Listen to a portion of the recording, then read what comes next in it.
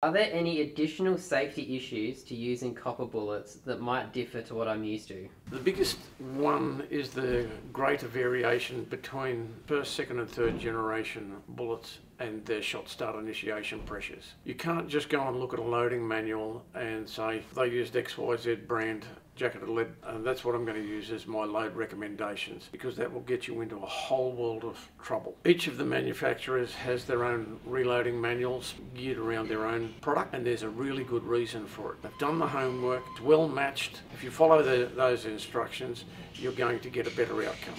If you use a general reloading manual, you could end up with major problems simply because first generation copper projectiles have a much higher shot start initiation pressure. Third generation projectiles have almost the same shot start initiation pressure, but they have a different case capacity, which means you're probably likely to use a faster powder. So it's really important to follow the manufacturer's recommendations for load. The other safety issue that tends to come up as a bit of a furphy is that because copper doesn't lose its weight, that it's more likely to perhaps ricochet or something along those lines. And that's just absolute nonsense.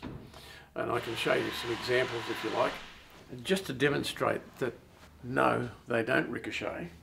This is a 416 target projectile, not a hunting projectile, that hit a steel plate.